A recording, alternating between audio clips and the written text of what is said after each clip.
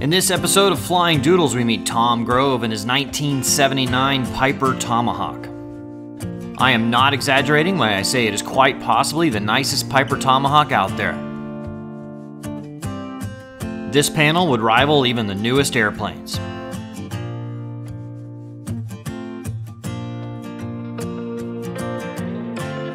So let's get to know Tom and his Piper Tomahawk.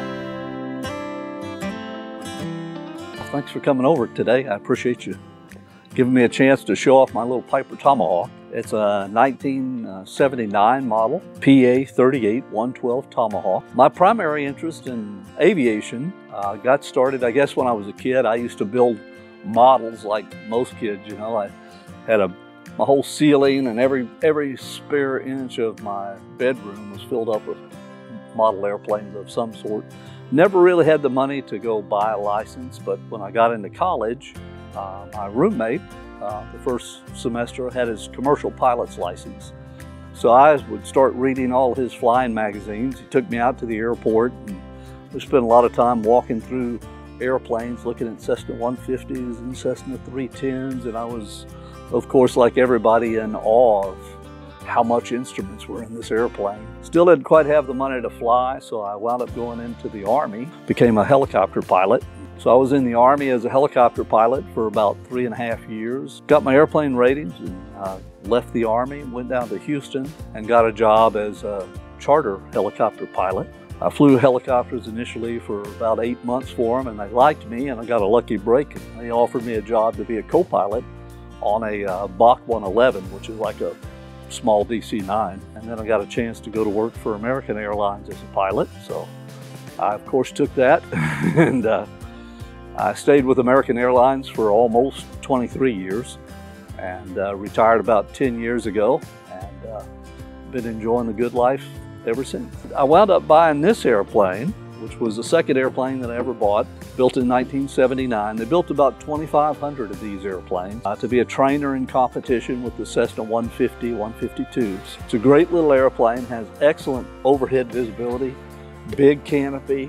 It's nice and wide, wider than the Cessnas, so you have lots of shoulder room when you're in it. It has a little 4-cylinder engine in it that produces from the factory about 112 horsepower. I modified it up to about 125 horsepower, which gives me significantly higher cruising speed over a standard Tomahawk. Standard Tomahawks typically will cruise about 95, 97 knots. And with this modification and a couple other little things I've done, I can actually cruise at about 112 knots, which is pretty good for a little airplane. Burning about 7.5 gallons an hour at that. So it's really a very economical airplane. Currently, it has about 2,400 hours on it now, which is still real low time for this fleet. Put new interior in it, all new instrument panel from start to finish. I added an Aspen 1500 Evolution system to it, and all the EI gauges for oil pressures, engine analyzer, fuel flow, everything that EI offered 8 years ago when I was going through the panel I bought, including a voice enunciation system. And so I recently just added a Garmin G5 to it. All right, anything else you want to add? No, I don't think so. I think we've covered everything. Yeah, let's go do that. All right. One of the great things about a small and light airplane like this is just how easy it is to pull out of the hangar. The plan for the day was to fly east out of Eagle Nest over to Lancaster, where we had lunch, and then a quick flight back to Eagle's Nest. Mixture's full rich, and I'll shoot just a little squirt or two of prime to it in a couple of days since I started it. Okay, the brakes are parked, propeller is clear, and my tow bar is right over there leaning up against the chairs. Yeah. And that way I know I'm not starting with the tow bar attached. Right, yeah. Which would be an expensive mistake. That would be very expensive. Fuel pump's on, and then we're down to starting the engines. Okay. Clear! Okay, here we go.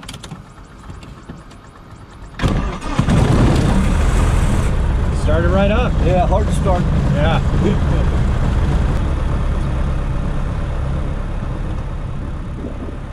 The Aspen system is up, as you can see, real nice little display. Yeah, it's cool. Yeah. And it's loading up the database. The database is actually fed off my 430 was, and it pushes it to my multifunction display on the Aspen. Also, I have I'm 2020 compliant on this airplane. Yeah, ADS-B out and all that. I have ADS-B in and out, and you can see there's an airplane out there at about probably 25 miles that we're already picking up. Oh, really? Yeah. Eagle's Nest traffic, Tomahawk 2324 Delta is taxiing southbound on the runway for a north takeoff at Eagle's Nest. Any traffic at Eagle's Nest, please advise. Alrighty. Listen, don't hear anybody, haven't been hearing anybody. So we'll taxi on out. Winds are out of the north at about probably 12 to 15 knots. It really cleared up. Yeah, it's looking nice, isn't it? Yeah, it's a nice day.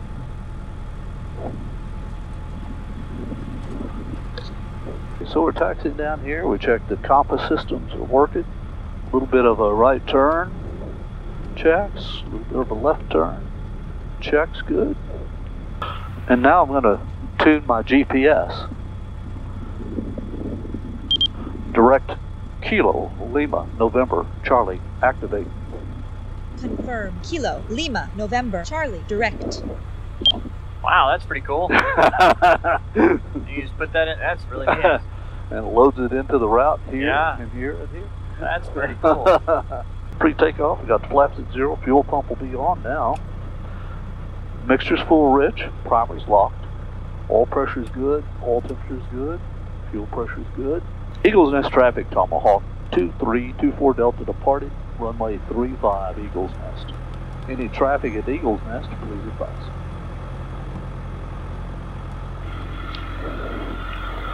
Trying to watch for traffic and not do too much other than watch for traffic. Alrighty.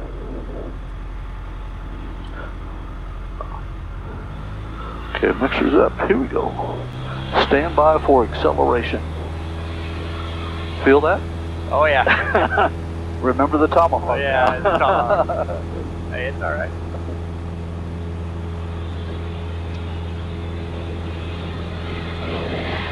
Alrighty, there's about 60 knots. Oil pressure still in the green.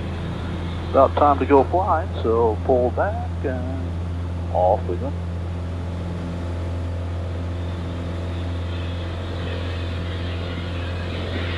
A little bouncy today, huh? Yeah, it's all right. Yeah.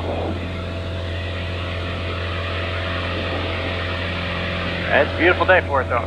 Yeah, nice visibility. Yeah, the cold front came through and just cleared up all the visibility's great. Yeah, got rid of all the crud. Yeah. Boy, it brings back memories. Does it really? Yeah, Redbird's just right up here, We executive. would come over here and this is our practice area. Oh, yeah. Yeah. Yeah. All our air work. Used to go down here and do all the air work. Yeah. We'll just climb up over this little lower deck here. We're still well underneath the Class B airspace. And get up here, it's a little bit smoother, and we'll just kind of get running and kind of show you what a Tomahawk does. It's been modified. I typically climb out at about 80 knots, which with the extra horsepower, you could do that in a Tomahawk. Yeah, it's pretty fast for a Tomahawk. Yeah. 110 knots? Well, here's our true airspeed. Oh, 116? 116 knots. Yeah. For a Tomahawk. Yeah, that's really fast. Yeah, most of them are 97. Yeah. Yeah, nice little airplane. Yeah. Cool little ride. Yeah, I mean, if you're cruising around like down Houston or anywhere around here, it'd be a nice little, better driving. Yeah, absolutely. It's pleasant to fly. It's smooth. Very capable. Like I said, fully IFR. Yeah. And like I said, not bad here. We're burning 7.8 gallons an hour and cruising out at 114 knots. Yeah. So it's just a great little commuter airplane. Yeah. Yeah. Lancaster traffic, Tomahawk 2324 Delta, about 7 miles to the south. Should be landing runway 31, Lancaster. There it is. There it is. And Lancaster traffic Tomahawk 2324 Delta is 4 miles to the southeast, straight in runway 31 Lancaster. Alright, let's see. Horsepower is good. Have 7.8 gallons remaining, so that's still over an hour's worth of fuel. So. Empty runway. I see the guy taxiing out off the ramp right now. Oh yeah, there he is. Lancaster traffic Tomahawk 2324 Delta is about a 2.5 mile final straight in runway 31 Lancaster.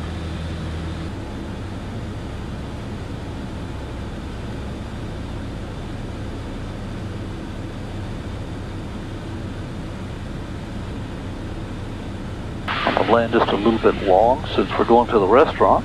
Okay. This thing doesn't use much runway. No, it doesn't.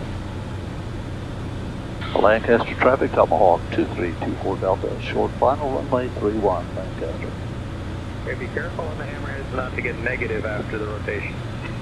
We'll do that.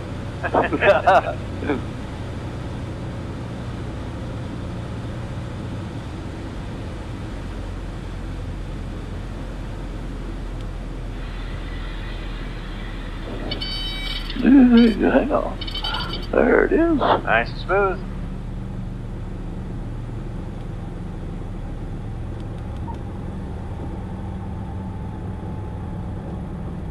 Yeah, it is, but yeah, having that T-tail like that gives it pretty good, you know, elevator authority. A lot, yeah, sure does. If you're not careful, you could hit the tail, but you'd have to be trying awful hard. Yeah. Because the tail is so high on this thing.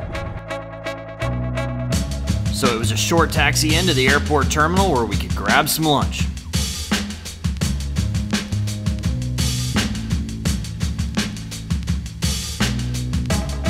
And then another takeoff and a quick flight, only about 8 miles back to Eagle's Nest.